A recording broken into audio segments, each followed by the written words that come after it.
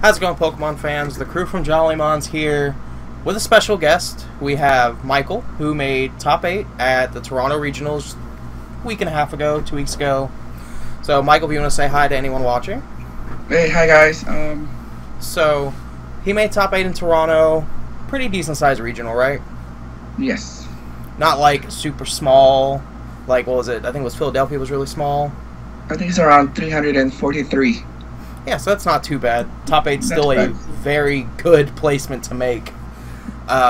So, for anyone who doesn't know and don't see it on the screen, Michael decided to play Seismitoad-Giratina. And, Michael, why did you choose to play that deck?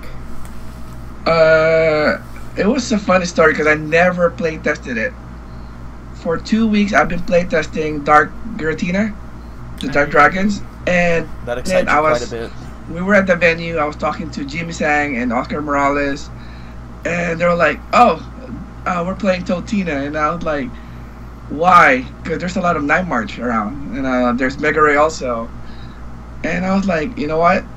I never liked the Dark Dragons, so last minute I was building the Totina. I don't have enough cards, and I borrowed some cards from some friends over there.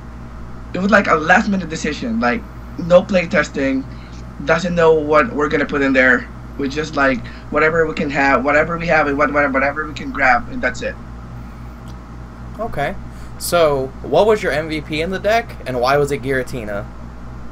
I'll say the MVP would be the Headringers.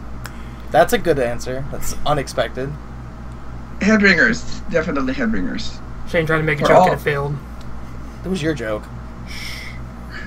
I can say it. I mean, the Headringers helped me a lot with mirror matches. A lot.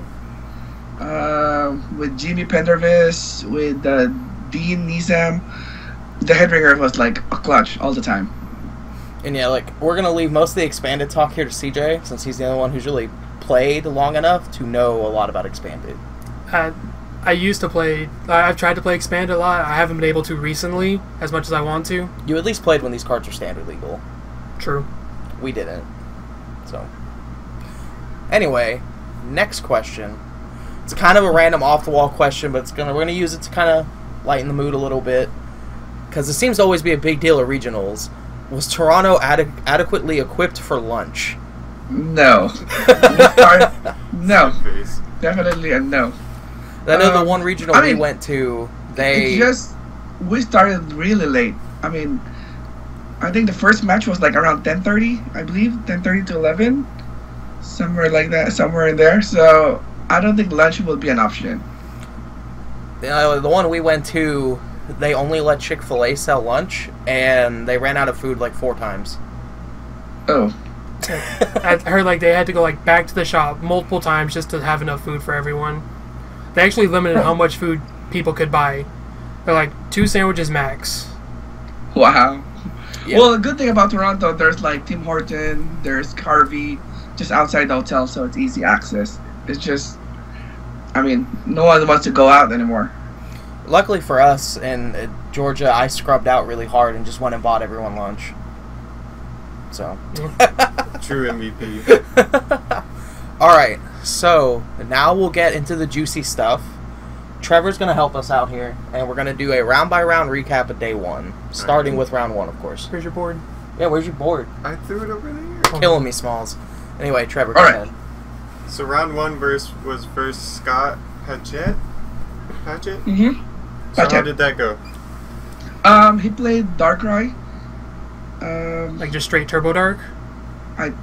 Well, there's so many things on it, but I can't remember all of it. But it wasn't Turbo though. Oh, that's weird. Yeah. We ended up tying. We ran out of time because he was not. I don't know if he's familiar with this deck that much, or he used to it. I mean, he's been taking so much time playing it. I mean, I don't want to call judges for it because I mean he's doing something. It's really slow. So we ended up tying, and I was like, I'm okay with it. It's game 1, you know, like game 1. I'd rather take a tie than a loss. So right. Then so round 1 was a tie. Yeah, Not the best start, but not a loss. necessarily the worst start. So It's not a. I mean, it's an okay start and a loss. So yeah. So then, So going into round 2 with a tie, you were versing Chris. I don't know how to say that. we'll just say Chris I S. think it's Chris Yakala. Chris Chris S. S. I don't know. Chris Yakala. Yeah, there we go. He was playing the Joy Plume. Oh Ouch. boy. Yeah, and both game 1 and game 2, he locked me turn 1. So Ugh. yeah, that was the story of Toad being massacred twice. Easy. It was an easy win for him. Right. Yeah, Seems like definitely a bad matchup. for sure. To be fair, getting Plume turn 1 is always a bad matchup. No matter Oh, what. yeah. you play. Yeah, I'm looking at the list right now, and there seems to be a lot of items. So, So then, that's a 0-1-1 start. So you pretty much got to Superman it. Oh yeah. Then we were talking about it too before round 3 that we remember that Raul Reddy made a comeback from one of the originals, starting with a 0-2 loss, or a 0-1-1 also. So I was like, oh, you know what? I have to pull that run. I have to do the same thing as he did. I have to pull the Raul Reddy run. Well, So we're like, it's a hallelujah, whatever. We'll do everything just to win. right? I mean, it just shows like you shouldn't give up. So yeah, I I mean, mean- my son was doing really good, and I don't want to be like, oh, okay, I'm done. I just have to watch my son. Right? Yeah. I mean, in 0-1-1 start, and this is a top 8 interview, so clearly it worked out. it's like, Yeah. clearly something happened where we're here. Some good fortunes came. So I'm Yes, some guessing good fortunes came. that started with round 3, right? Versus Paul Enright. Yeah, playing Veltel Maxi. It was I can say it was a one-sided match in favor of me. He was really dead throwing game 1 and game 2, Mm-hmm. and I kept hitting all my crushing hammers on time, and there's nothing he can do about it. And it's just like, it was just an easy game for me at that point. And the off chance that he did draw good, is that normally a good matchup for you? In Veltel Maxi, probably I can say about 70-30 in favor of Totina. Okay. Seems pretty good. So we're back Yeah. up to 1-1-1. So you must have been feeling good after round 3. Oh yeah. Okay. Yeah, I went to Israel Sosa, and I was like, that was my first win, man. And he was like, what did you play with? Oh, Veltel Maxi, and it was okay because you're not the one playing it, so I'm fine. The shout outs. Okay, so round 4, so with 1 win, 1 loss, 1 tie. Round 4 was against Sam Johnston. He played Excel Gore, Wobbuffet. Ooh, I like that deck. Yeah. Yeah. So how'd that go? Well, all I have to do is just power it up a Giratina, and that's it. And then just he attack. was like, there's nothing I can do. Yeah, Yep. because those decks should pretty much just play 4 double colorless, and that's it for energy. Yeah, I pulled Kildeo as soon as I can, so that even if he set up, it's okay because I have Kildeo to rush in and retreat, Yeah. and from that point it was just game. Oh, dang. So then that was another easy game, too. Yeah, that was an easy game too. Okay, so... Easier than the others. Yeah. So going into round 5, 2 wins, a tie and a loss. Round 5 was against Carlos Melendez. Yes, he was playing. He was playing Mega Ray Volcanian. Oh! The hype. This guy's way too excited about that. I love that deck. I was really surprised. I thought he was playing Volcanian because he started with it. And I was like, I mean, I never saw an expanded version of Mega Ray Volcanian, so I was like, oh, he's playing Volcanian, and he went first. And it was just like, wait a minute, why is he playing Mega Turbo? He discarded a Mega Turbo with Ultra Ball and everything. I was like, wait a minute, what's going on here? And then I saw the Hoopa, and then I saw the Volcanian. I was like, okay. No, well, at least now I know I have to play with Toad only, and then I'll like discard all my Giratina. It definitely seems like an odd choice since in expanded you have Battle Compressor.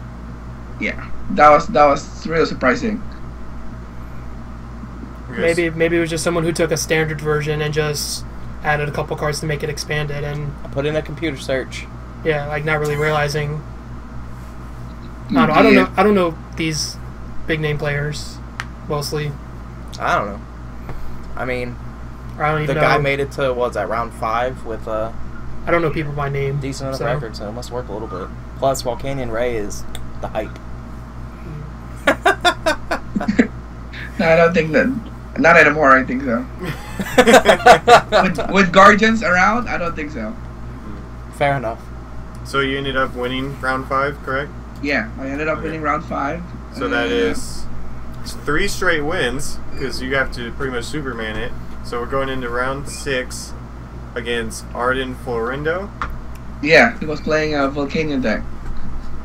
So it was also the same strategy. Just play with Toad, remove energy. Which one is going to be attacking next? Toad Scrapper was a big help. I remove the float stones, and I gave him I gave him Headringers, and that was it. I bet hitting for weakness doesn't hurt either. Yep. Quaking Silent. Punch for like 60-80 damage. Plus Silent Lab. Good stuff. Yeah. Seems like a pretty, I don't want to say Oh, easy I can't. matchup, but For some favored. reason, I cannot bring out Silent Lab. For 2 games, I played that guy. I cannot bring out the Silent Lab. It's either its price or it's somewhere in the deck. So I actually just won the Volcanion matchup without Silent Lab. Yeah, it's just Toad. Oh, well Toad, then. and then I just keep hitting the hammers. I just keep hitting. I don't know. I keep hitting everything I need. Arceus just didn't want you to have the matchup too easily. Yeah, pretty much. So that's 4 wins in a row. Yeah. Wish I could do that. So I bet you're feeling really good. You feel like you can win all the way through at that Yeah, point? I was like, oh, I'm doing it. I'm doing the whole render. Like, I'm doing it. People are like looking at me like, dude, that was a good comeback. You know, like I just hope it just keep, it just continue and everything. But Mhm. Because then, doesn't 2 losses and a draw mean you don't make it? yeah, Okay. 6-2-1 can bubble, but pretty much it doesn't guarantee anything. 6-1-2 guarantees you. You'd rather stay away from bubbles at all costs. Yeah. Yeah. Yeah, it can hurt a lot. Like, especially when Bubble you always bubble hurts a into, lot. who is it, Russell likes to bubble at 9th a lot. Oh, Russell, yeah. I'm the only one that keeps up with this stuff. They don't know what I'm talking about. I mean, I watch events. I just don't remember people a lot. I just like to watch them play. Russell does one of like the article websites, I think it is, and he likes to bubble at 9th more often than like anyone else. So, News to me. Alright, so we're going into round 7 versus Riley Herbert. Yeah, that was a very controversial game. Uh-oh. Because I played Volcanion on the last round, the guy forgot to return the Headringers. Oh. ooh. So on round 7, on game 1, I was losing already, and the judge came over and asked me how many cards do you have in your deck, and I was like, it should be 60. And I'm like, so you're not missing a Headringer? And I'm like, wait, if I'm missing Headringer, you have to tell me now. You are missing Headringers, and you're missing 2. And I was like, and they counted my deck. And I'm like, oh yeah, I'm playing 58. And they want to give me a game loss on round 2 instead of round 1. But I'm already losing round 1. I mean Whoa. game 1. And I was like, I told them I cannot accept that decision because right now I'm playing 58 cards. If I have to lose, I have to lose now. That's very true. Yeah. Because I mean, the deck is incomplete, so I should have the game loss on game 1. And they were like, no, you have to have it in game 2. I was like, no. That doesn't make sense. Because game 2, I will have 60 cards already. Mm-hmm. And then they talked about it for about like 7 minutes. And they were like, okay, you know what? You're right. So you lose game 1, shuffle your deck, and then start game 2. So from game 2, I was like so scared already. If I miss something, if I make a mistake, and that's it for me. Is it supposed to be your responsibility to make sure you get the cards back when they're attached to your opponents? Yes. Actually, Okay. yes. Well, that's the other thing too. It's like one of those where it's like, I definitely agree fighting the decision to have the game lost for game 1 instead of game 2, because I mean, yes, it's your responsibility as the owner of the card and the player playing them to get them back, but it was not an intentional way of cheating. Like, I'm wondering if any responsibility falls on the person that accidentally took the cards. I think morally yes, but technically no. Does that make sense? I get it. Because usually they say you have to count your deck every round. So just to be sure. I mean, that happening definitely makes me want to do that at any big event I go to. Yeah. Yeah, but then game 2 with Headringers, I put Headringers on all the Darkrai's, and he was just like, same strategy as game 3, and then he just won it. And I was like, oh my god, that was one close one. So the Superman dream almost stopped right there then. Yeah. Yeah. I Arceus was tried like, to step in the that's way, it. and you just quaking punched it right in the face. So that was... I'll say, that's why I'm saying, Headringers, it was the MVP. Headringers always saving my ass. Is that a card that's not usually in the Totina decks? I played Totina last year in a Secret tournament. Headringers, my list always have Headringers. I think that's the only card that Jimmy Sang didn't play with his Totina. I know when I looked at the list, someone who just started playing with this rotational season, I was like, what does that even do? What is that?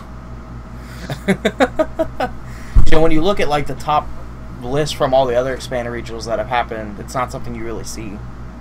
So I thought that was kind of neat. I thought it was a usual card in the deck, but I don't know. I was expecting Totina. I mean, if there will be a lot of Night March, then there will be a lot of Toads. So I was like, only way you can play with Toads mirror is Headringers. right. Pretty smart decision. I mean, I think it paid off. I think it's pretty clear. Yeah, if it's MVP. That's one of the techie cards I'm interested in. But we'll get to that.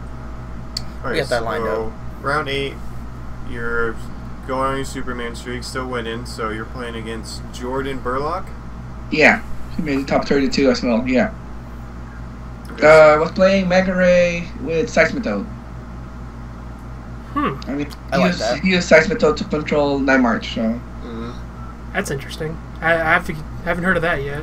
Well, I know the guy that won the last one, he was playing a Water Mega Ray deck with Seismitoad in it.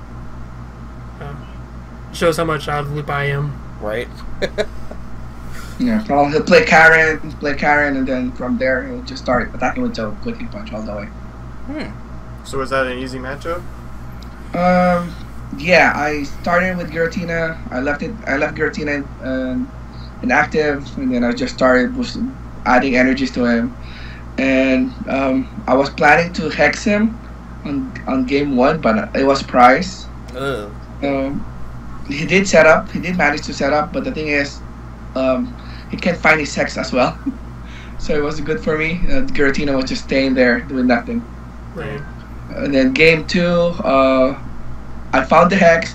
I chained hex 3 times, That'll do it. but I can't find an energy though. So there's nothing I can do. Oh yeah. And then I found my first double dragon. I attached it on the bench. I have Keldeo to rush in because he killed Toad. My top draw was a Sycamore. Dropped everything, added a double dragon, changed the stadium, and I locked it from there. Nice. Okay, so that was round 8. Still going on that win streak, so... And that's what, 6 wins in a row? Yeah. And then you just gotta win the last round to make it into day 2. That winning in, that was on win or tie. stream.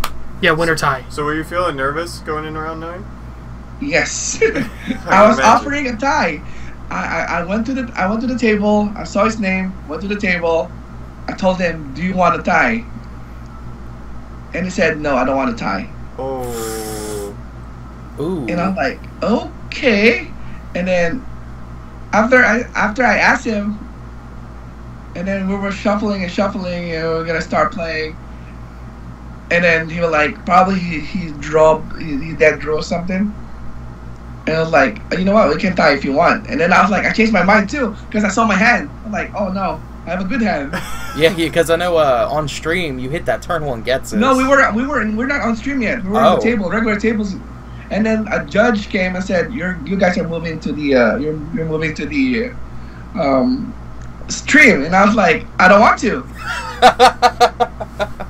Because I'm right now I'm on pressure. I need to win or I need to tie. Yeah. Right. So I don't want to. And the judge says, if you don't do it, we'll give you a game loss. That's dumb. What? Well, that's what they said. So like, but that they can give us a game loss for turning it down. That's wild. So now I don't know. I got scared when I heard game loss. So I was like, you know what? Let's go. You know, I thought they would Let's tell go. you like before they put out the pairings or anything, like so you don't start the game already. I figured that's what they would do. I guess not. And even then, threatening a game loss is. I don't know what happened on that one, but yeah. So we moved to the stream, and then there were some issues like we need to re-sleeves, and also that I'm going first. And then Charlie asked me if I still want to tie. But we're already on stream. I mean, if you're on stream, we cannot say, oh, you know what? Let's just tie. Probably people will just. Probably when people see that in person, are like they start throwing eggs at us. You're on stream and you tie? You know, like. Yep. I was like, no, I I can don't see think we why. can do that anymore because they were already on stream. And they said, and it was like, maybe we can just tie and then don't let people know. And I was like, how can you do that? The record will show that if we tie or not. So we decided to play it out, and well, I got lucky. Let's just say I just got lucky. You know, I mean, Just I a was trap. watching it live. I don't think Seismitoad have a good chance of winning over Trev. So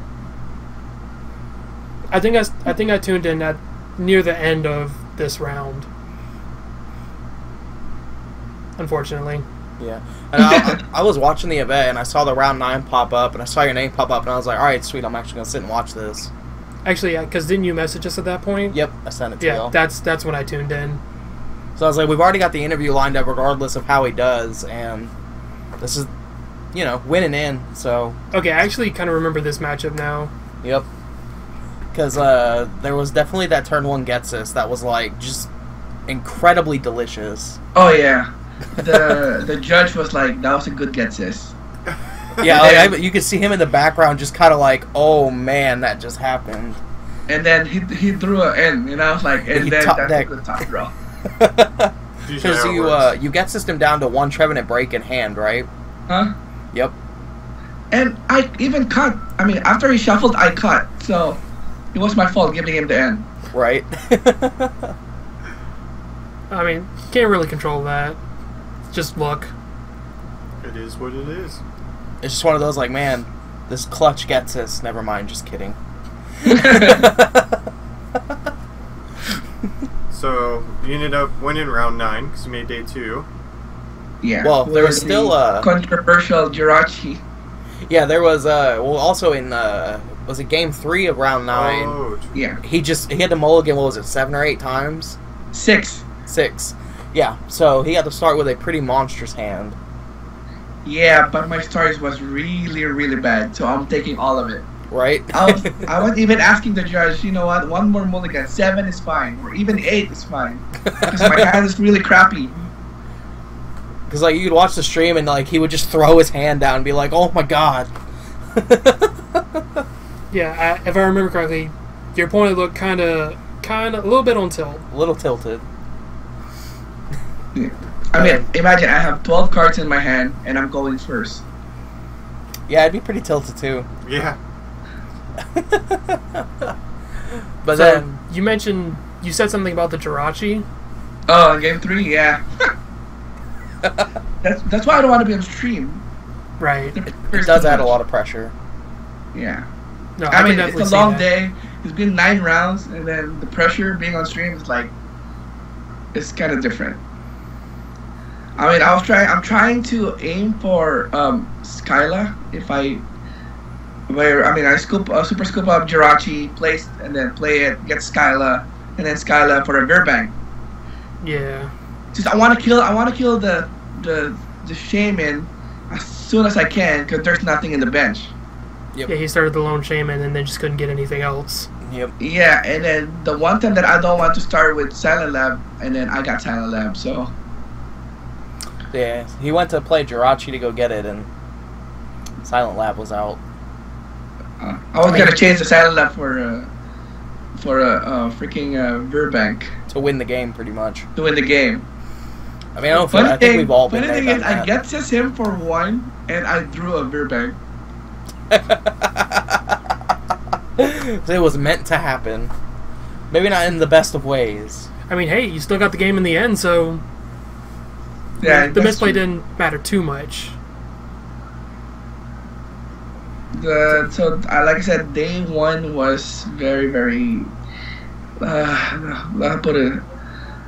Very exhausting.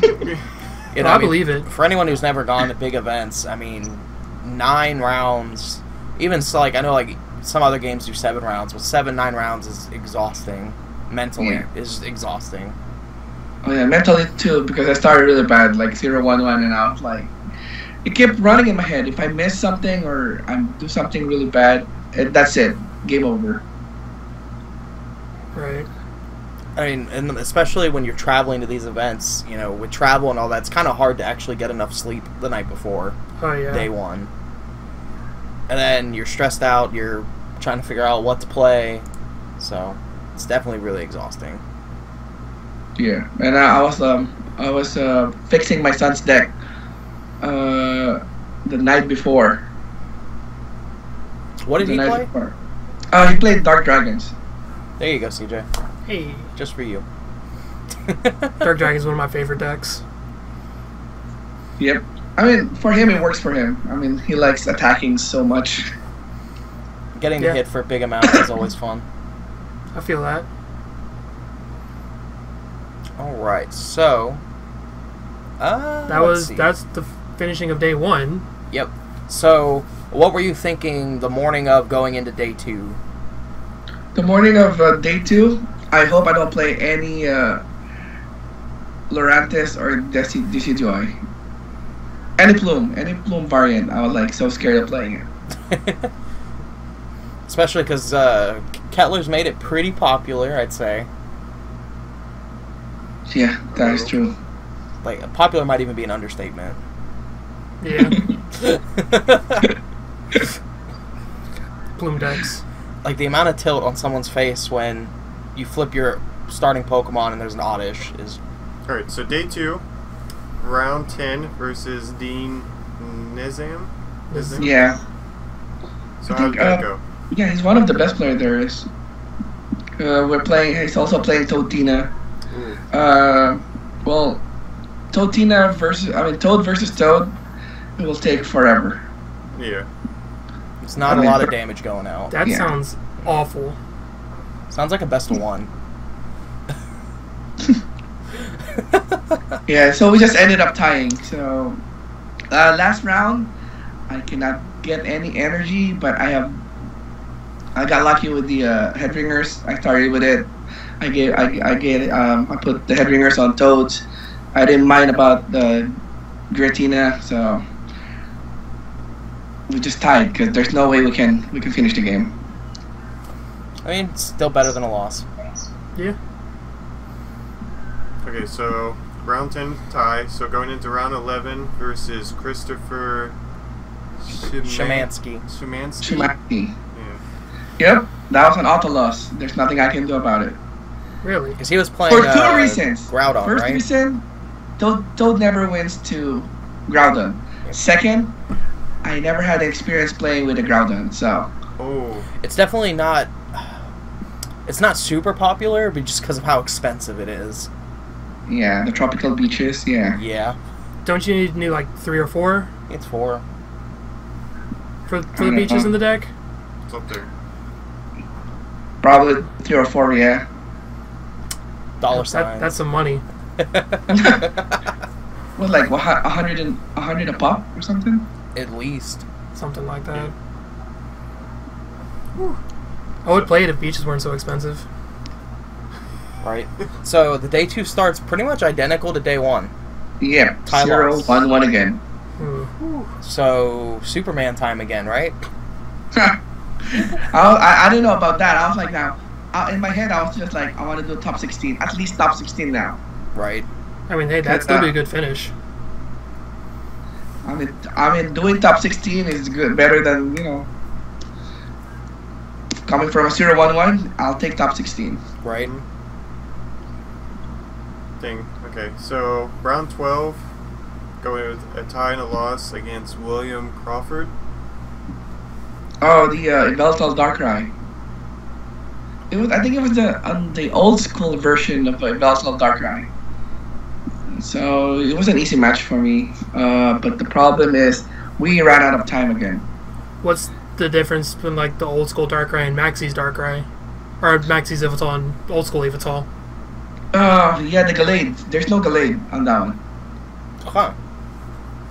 That's weird. I didn't see a Gallade when he played it. So it just goes with the Archeops? Or Or does it play Maxie's at all? I didn't even see an Archeops actually. I just saw Darkrai, Veltal, and pretty much that's it. It's just a generic dark box. Probably. Dark good stuff. Yeah, because that's essentially what dark is. It's just good stuff. Right, I can kind of see that. Probably it's consistency over tech. Right. Yeah. I can understand that. You know, consistency wins events. So. Okay, so you said that was an easy round for you? No, it was a tie. He It was tied. like, we ran out of time. Okay. It just, Yeah, you said they it ran just- out of time. Dang, so going into round 13, 2 ties and a loss. So day 2's not looking too great. So Yeah. far. So aiming still for top 16. That's it. Just top Right. 16.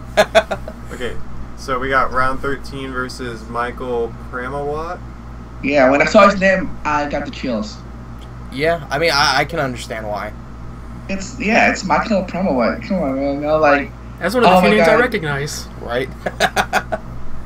No, I mean, I can definitely relate. I went to a Magic event and played against a Pro Tour Hall of Famer, and the chills and like the nervousness you get playing against a recognized name can be pretty bad. yeah. And then I saw us playing Night March, and I was like, whew. I feel really okay. It's okay. It's a Night March, so You somehow go I from can play with it. scared to just kind of laughing on the inside. Alright, so it was round 13 versus Night March. So you kind of go from like scared at first to just kind of laughing on the inside. Like, alright, this is what I came here for. Yeah. And then I'll just have to pull that Giratina, attach energy to it, and just start attacking. And that's the only focus I have at that time. Just chaos wheel for days. You can never attach your energy. So that'll It give... was tight. I mean, it was really a tough game also because, I mean, it's Michael have outs for Giratina. Right. He got outs for it. It's just, I don't know. Probably, I can say I just got lucky with that one. I got lucky with it. So that finally gives us a win in day 2. Yep. For the first time on day 2. So that should pretty much clinch you 16 at that point, right? Yes. So you hit your goal. At this point, everything else is just gravy. Like at this point, you can just do better. Right. So then... We got round 14 versus Jimmy Pendarvis. Well, again, the chills. Just looking by that name. Yep. I mean, yeah, I believe it. So, and I was like, oh, you know what? I made top 16. It's fine. I already did it. Even if I lose, it's fine. And then Judge came and told me, you're starting with a game loss. Oh my god. What? Because they did a random check on the decks, and they said I forgot to put EX on Giratina. Oh, Oh. that sucks. So I'm playing with Jimmy, one of the best players there is, and I'm starting with a game loss. This is Yeah, definitely like- one of those mistakes that can easily happen. Yeah. So we started with round 2 because round 1 is automatically a win for him. round 2. I started the round 2, and I realized he's also playing Totina. Gets his turn 1, as always. Headringer, and then I just keep holding all my Team Flare, Sorosek. I was holding it in my hand, so I got game 2 for some reason. So you actually have a chance at top 8 now. You just got to get through one more game.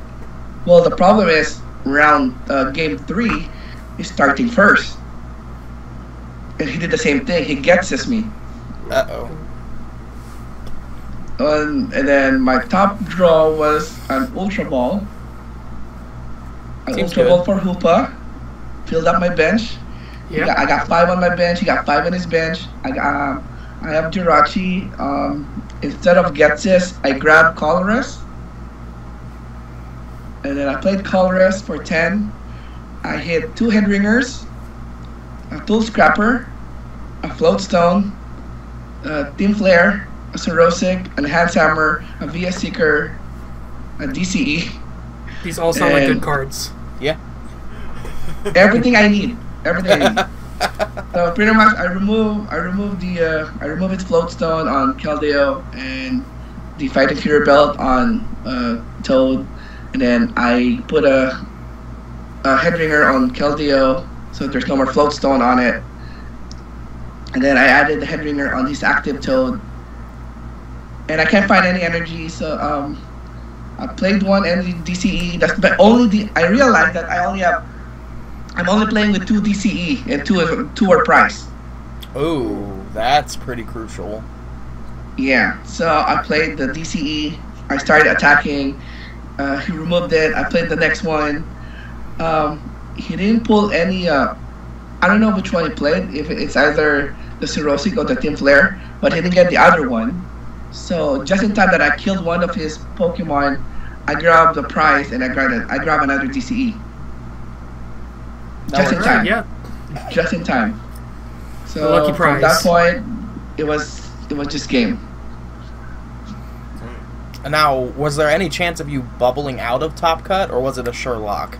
I was told I'm gonna bubble. Ooh. I was told I was gonna bubble. So that's got to be pretty nerve-wracking. Yeah, but I was like, I was thinking already top 16 is already good for me. Yeah, I mean, I'd be happy with just the day 2. So I can imagine. Yeah, making day 2 was good. Making top 16, I was like, oh, that's awesome already for me. So yeah, I'm happy now. If I make top 8, it's good, but If I made my goal of 16. Right. Yeah, and then we saw the list and I was like surprised. Did you squeak in? I was in the restroom and then I came back and a friend of mine told me, oh, you just made it.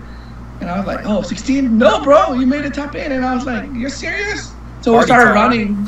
We started running toward the result and I was like, oh shit, I did. I bet that was pretty exciting. Yeah, and nerve-wracking. Cause I feel you. Making top 8 at regional, that's... So at this point, like, you see everyone else in top 8. You should, at this point, I'm assuming you have a general idea of what everyone's playing. Yeah. So, what are your thoughts heading into the Top Cut? That's the end of my journey. Okay. Just not even sugarcoating it. It's done. Cut it a wrap. Yeah, I'm ready to take my 3 boxes and I'm ready to go home. 3 boxes, wow. Yeah. Yeah, because I saw his name. I thought, oh, it's Christopher again. The Groudon again. Play against Groudon. Yeah, then I called Jimmy Sang. I'm like, Jimmy, what should I do? And they're like, relax, you can do this. So he told me like, play Toad all the way until Toad, and then wait for it, and then when the Groudon comes out, bring out your Giratina. And I talked to Mark Garcia, same, so like, just go with the Toads, and then play Giratina. So game 1, he won, and then game 2 I won with the strategy that they gave me. Game 3, I was hoping I can do the same thing, but for some reason I ran out of a VS Seeker because I have 2 I have to discard 2 early in the game.